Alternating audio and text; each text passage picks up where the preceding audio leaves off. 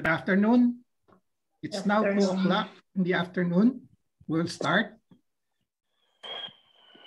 Welcome all. Please mute yourself, but always show your video picture. Sign in your name, Facebook account, or email address in the chat box. Include names of the companions with you attending this pep talk. Use the chat box to ask questions and make comments while the pep talk is on. Group pictures at the start and end of the pep talk will be done. Please show your face in the video. Reminder, please take the online Learning Cum Evaluation Test Exercise or OLETE for mastery of learning and have a perfect score to get a certificate like the one shown below. I have placed the link in the chat box. Let me just tell you that what I have in mind in my pep talk, which may run for the next 3 years, is to empower at least 30 persons with my family members and my patients as a priority. This is my key performance indicator. I hope you will be in my group of 30. As of today, August 28, 2021, I now have 36 complete OLETE passers. Thank you, everybody. Thank you to the complete OLETE passers and congratulations. Okay, so this is a better performance compared to the last 3 weeks. So let's now have a group picture before we start the formal pep talk in 2 minutes. Please turn on your video right now and show your face.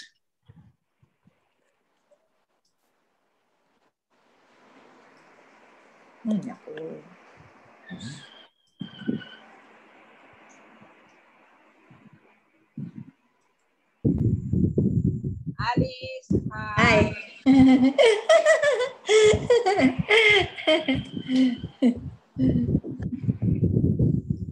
Birthday ko ngayon. Happy birthday! Thank you.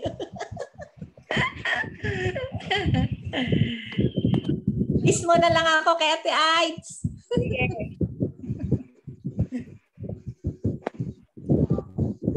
Okay, ready? 1, 2, 3. Okay. Let me save this for a while.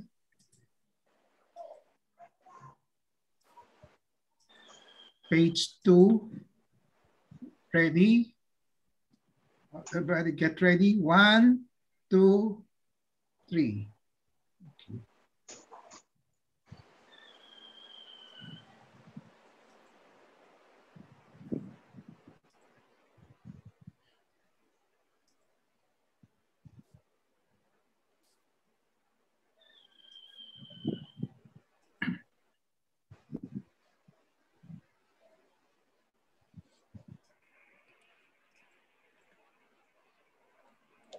I have a patient empowerment program which I like to empower the lay people or patients to take control in the management of their health.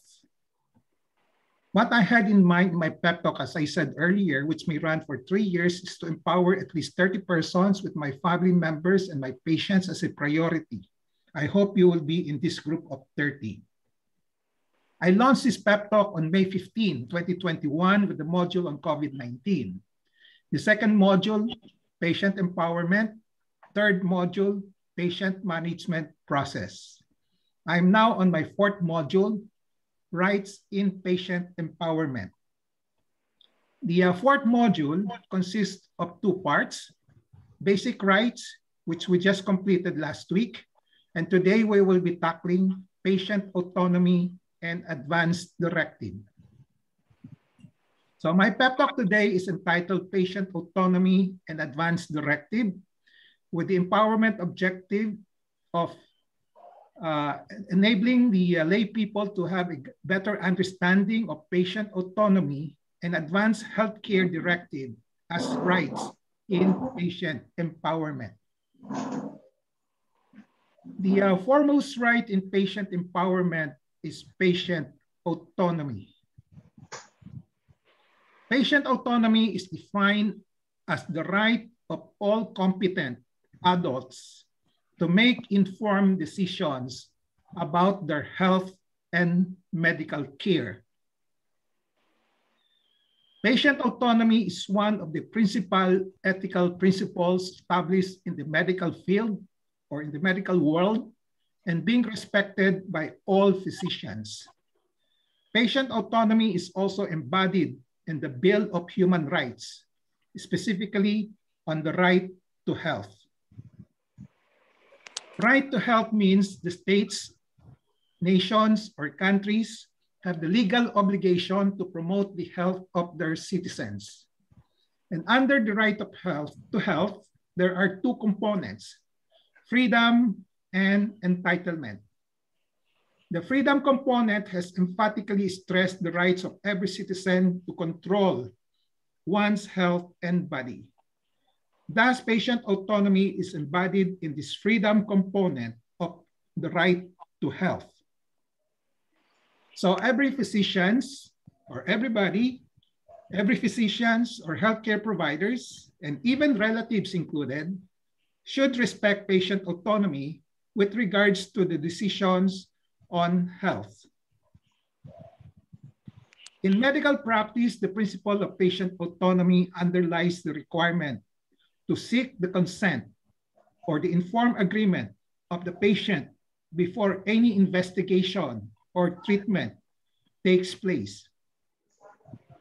However, these principles come into prominence when hard decisions involving patient autonomy have to be made in the care of terminally ill patients. The Advanced Healthcare Directive will demonstrate the application of patient autonomy. There are two key words or phrases in the definition of patient autonomy: competent adults and informed decisions. Competent adults means conscious, coherent, and discerning adults. Informed decisions means a permission or no permission is granted by the competent adults after proper understanding of the purpose of the procedures to be done, options with benefit, risk, cost, and availability data analysis, and possible consequence of the procedures to be undertaken. These two components or requirements must be fulfilled for patient autonomy to be ethically and legally binding. So after being advised properly and adequately, after studying more data and information by himself, if needed, and after introspection, a patient can end up with a decision of either informed consent or informed refusal. Whatever be his decision, because of his right to patient autonomy, this should be respected as long as there is nothing illegal in the court of law of the land where he is residing. Patient autonomy should be respected in whatever settings, such as when being managed by a physician, being managed by relatives, and when doing self-management. So, Advanced Healthcare Directive, or the short for this is Advanced Directive. So an Advanced Healthcare Directive is patient autonomy in action or in operation. An Advanced Healthcare Directive, or the other term for this also is living will, is an advanced healthcare planning in which the author or the person who makes this explains how he wants medical decisions to be made in case he cannot make decisions already. By setting the contents of an Advanced Healthcare Directive, the author is exercising his right of patient autonomy as what are usually placed in the directive are what medical measures he will allow to be done and what he does not want to be done to his body.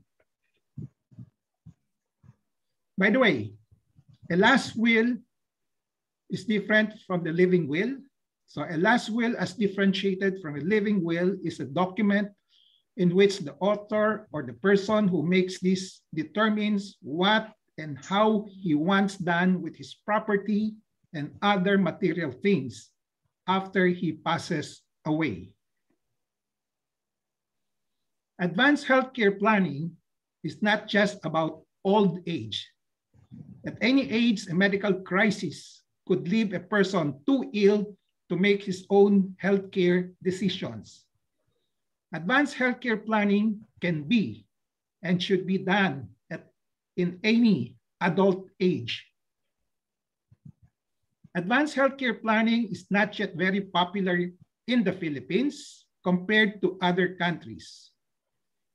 If there are people making it, they are usually done by terminally ill patients who have accepted their status and who want to be or to prepare well for the last day or eventuality, not only for themselves, but also for the family.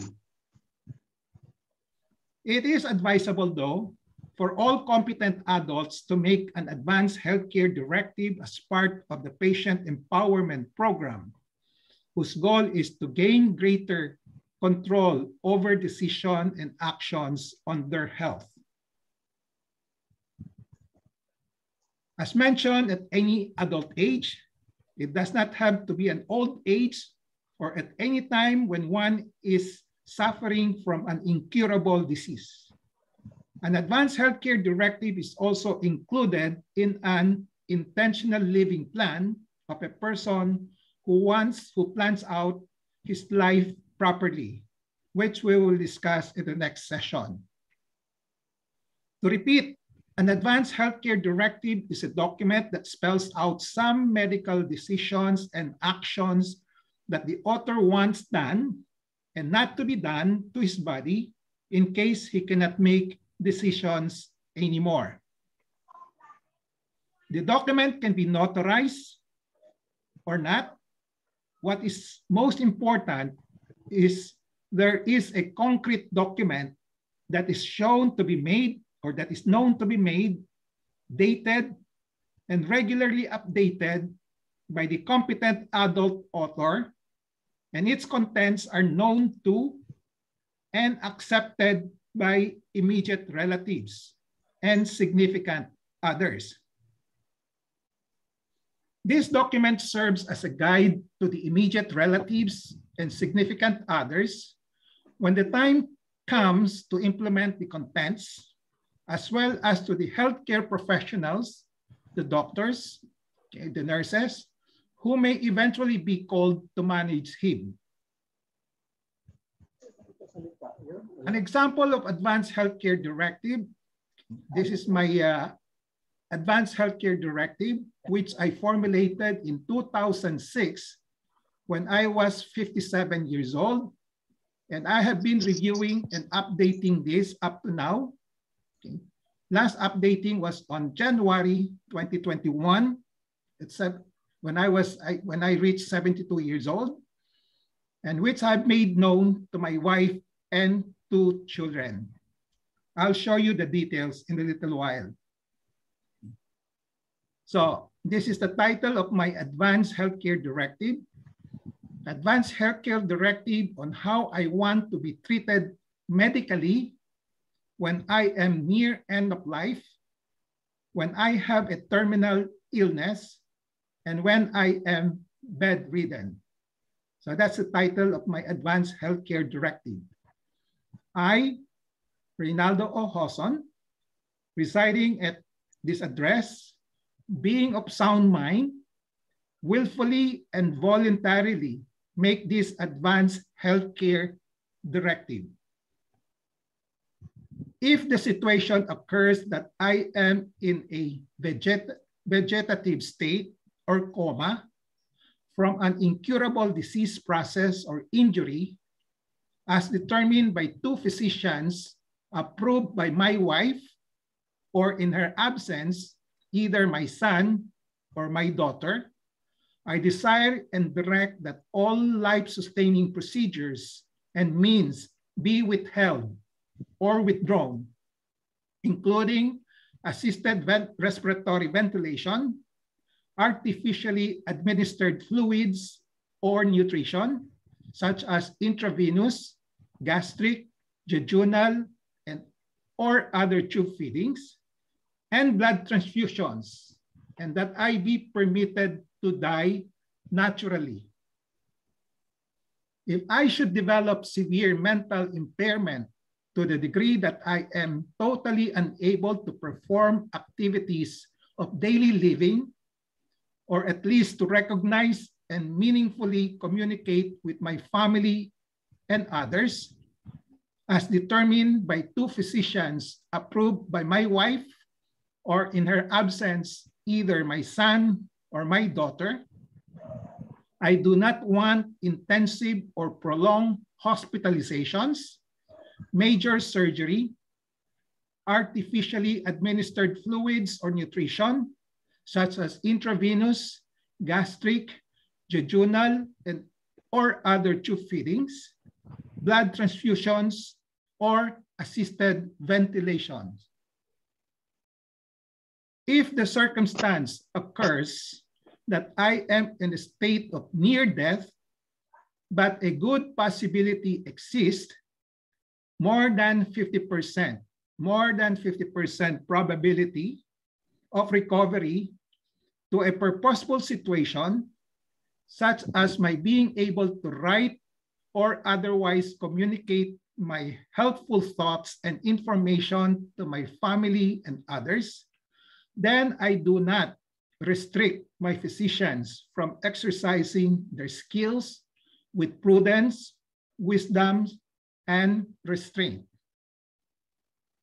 However, I do not desire extreme measures such as a transplant, extensive and complicated surgery, chemotherapy, radiotherapy, dialysis, etc.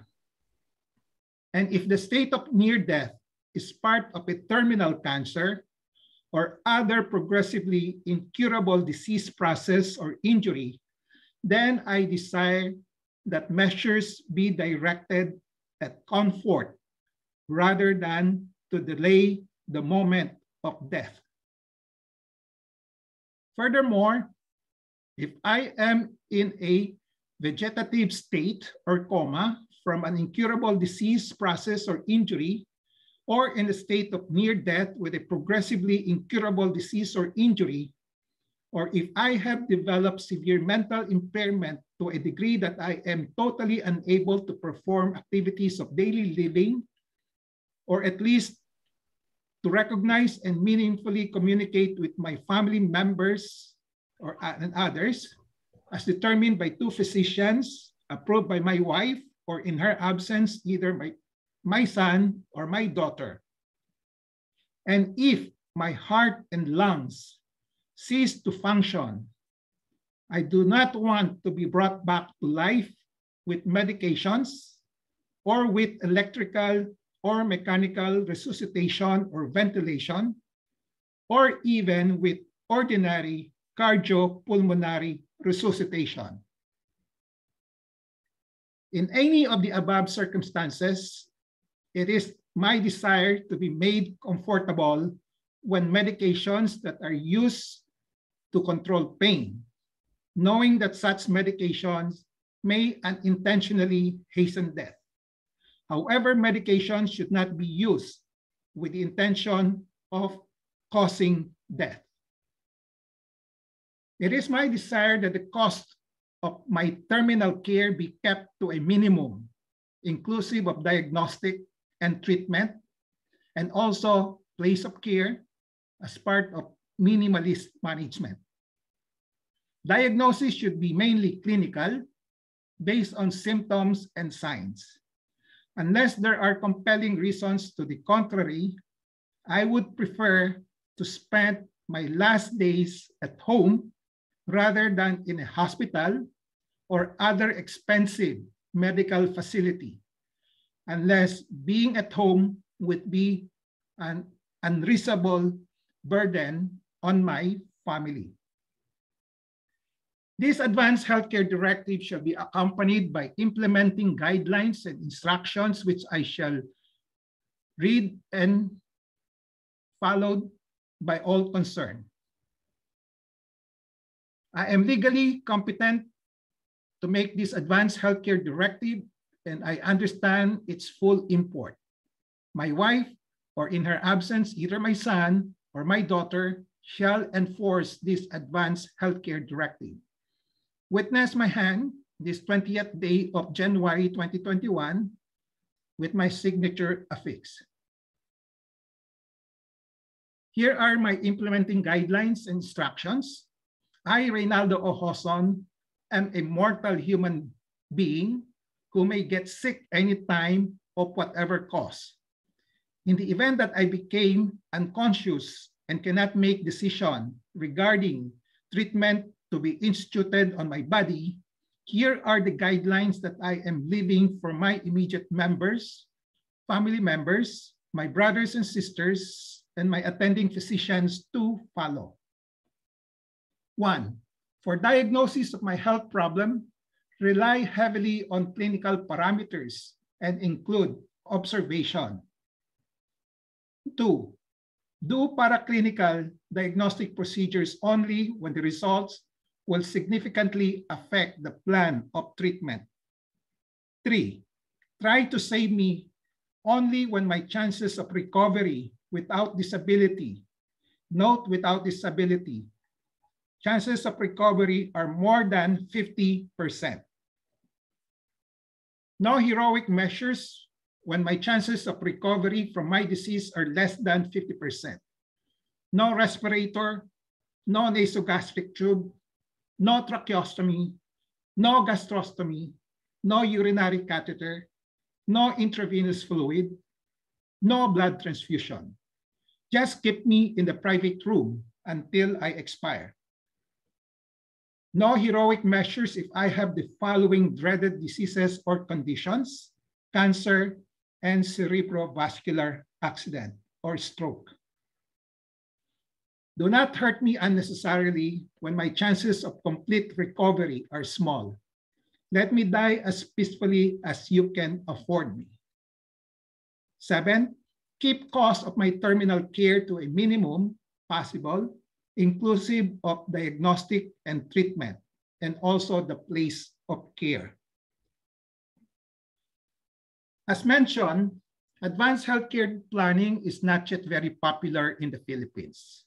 However, what is becoming more and more popular now is something akin to the advanced healthcare directives in persons who are seriously or terminally ill.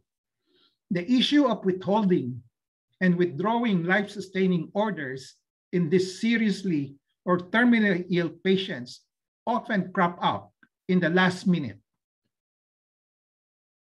In this day and age, most, if not all, hospitals in the Philippines already have a ready pro forma form, commonly called as DNR order or form, with DNR denoting do not resuscitate. So the DNR order is the so-called do not resuscitate order. The DNR order should originate from the patients and significant others. They may arise from discussion with the physicians. The attending physicians of these seriously or terminally ill patients can make the formal medical orders only upon instructions from the patients and significant others.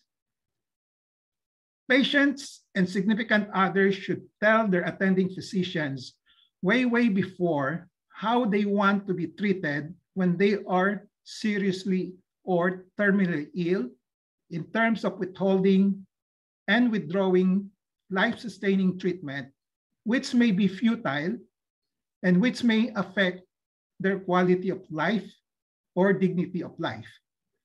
If they don't tell their attending physicians beforehand, the latter, meaning the physicians, will order all possible life-sustaining treatment, despite all odds. The following have to be decided by the patients and significant others through an advance directive or DNR order, either to withhold, not to be done, or to withdraw if it has been done already, or to remove after being done. Whether to do resuscitation or not, whether to do defibrillation or not, whether to do intubation or not, whether to do mechanical ventilation or not, whether to do dialysis or not, whether to do nasogastric tube insertion or not, whether to do gastrostomy or enterostomy or not, whether to have artificial hydration or not, whether to have artificial nutrition or not, whether to have medications or not, whether to have diagnostic procedures or not, and whether to have operative procedures or not, etc.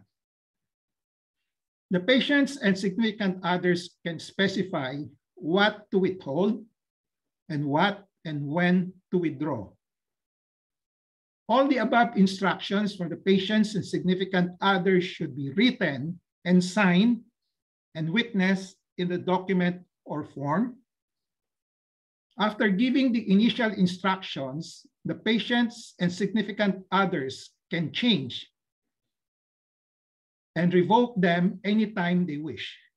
However, this instruction should also be written and signed and witnessed in the document or form. So this is an example of a short advance directive or DNR order. Okay, instruction to the physician. So you have the name, the patient ID, the birthday, the address, okay, religion, civil status. This is just an example. So-and-so is currently in the state of dementia. The family members represented by her 2 sons would like to have the following wishes if she is already in the state of near death or unconscious and unlikely to become conscious again. Do not attempt resuscitation or DNR. Allow natural death. Do not intubate. Maximal medical care with no invasive procedure. Comfort-focused treatment with medications to relieve pain and suffering rather than to delay the moment of death. But if there is a good possibility that exists of recovery to a purposefully situations wherein she can still communicate helpful thoughts to our family, then we do not restrict the attending physicians from exercising their skills with prudence, wisdom, and restraint. This is another example, a very brief example of the DNR advance directive. I am so-and-so, a cancer patient. Should I be brought to the hospital during emergency or during my last breath, please do not intubate and do not resuscitate. Thank you. Okay, this is a handwritten instruction from the patient. Okay, sign, date, and then she has a PS, I just need oxygen. So there you are, the Patient Autonomy and Advanced Healthcare Directive as rights in patient empowerment. So takeaway here is maximize your knowledge, kaalaman on these rights, maximize your capability, kakayanan, in seeking for and implementing these rights. And lastly, maximize your self-determination or kapangyarihan in using the rights in gaining greater control over decisions and actions affecting your health.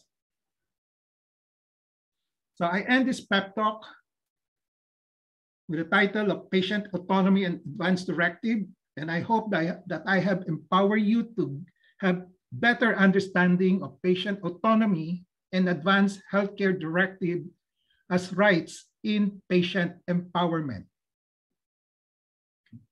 So before we go to the next part of the program, I'd like to do some reminders.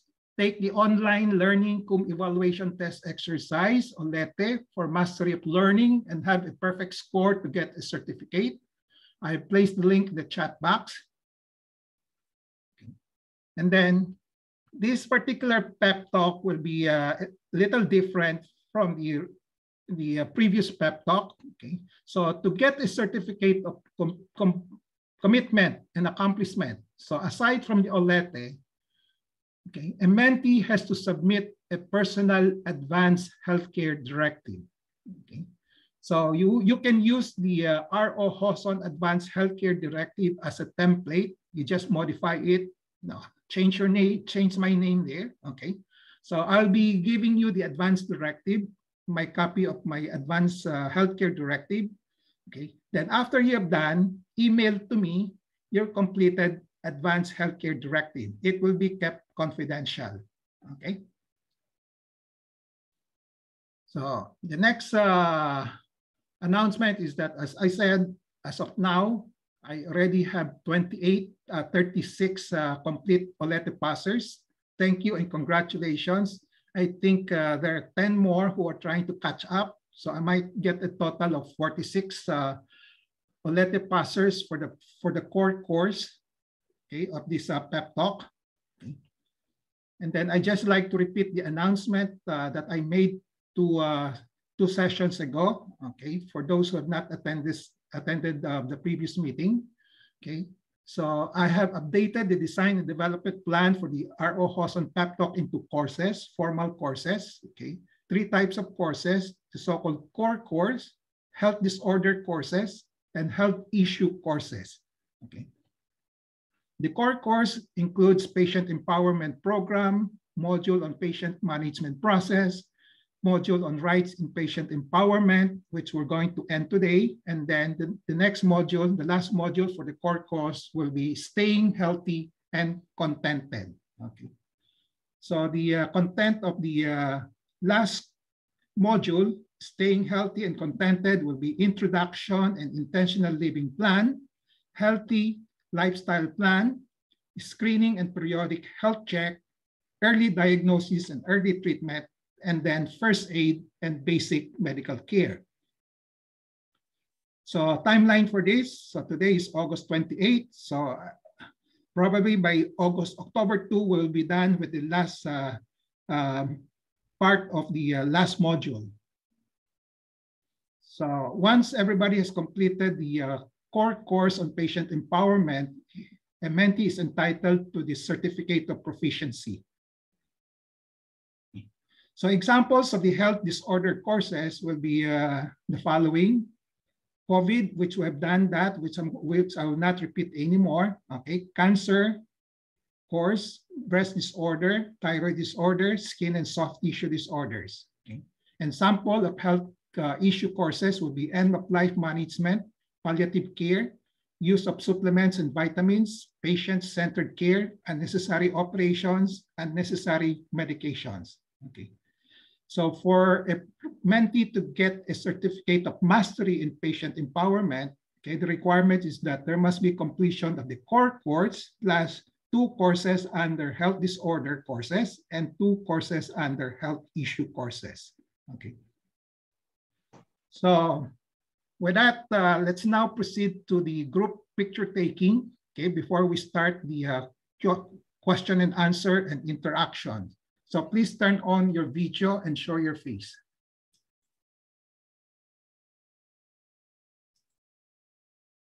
Gallery view. I'll start with page 1. Okay. Ready? 1, 2, 3. Okay. Let me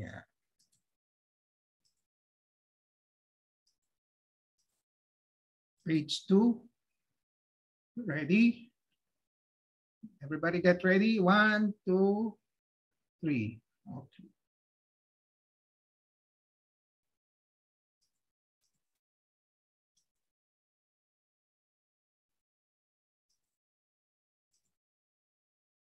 Okay.